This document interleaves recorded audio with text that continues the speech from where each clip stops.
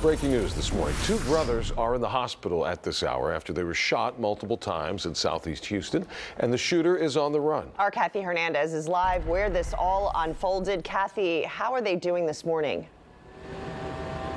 Good morning to you. One brother was shot 4 times, the other once in the leg. They do tell us both are expected to survive. Police tell us it all started here on Broadway and Rock Hill. They say the brothers, one in his 30s and the other in his 20s, had just left a convenience store when someone wearing all black with a black mask shot them multiple times. One brother was shot in the chest, abdomen, leg, and arm. The other once in the leg. That brother was able to run home to a nearby apartment complex for help.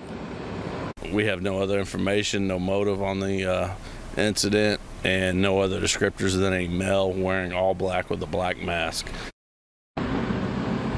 Very brief description there. If you know anything about the shooter or saw something here in this area, please call the Houston Police Department or Crime Stoppers. Reporting live in Southeast Houston, Kathy Hernandez, KPRC 2 News.